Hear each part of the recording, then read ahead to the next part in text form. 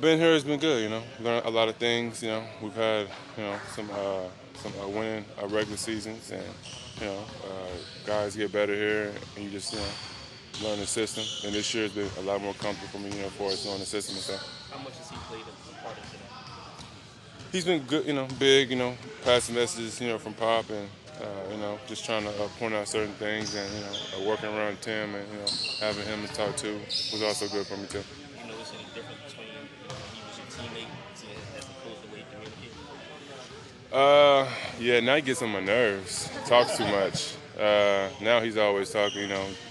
That's his job though. But teammates, I don't think he talked as much. Now he never stops talking. You think he'll be a future Knicks? For sure he will.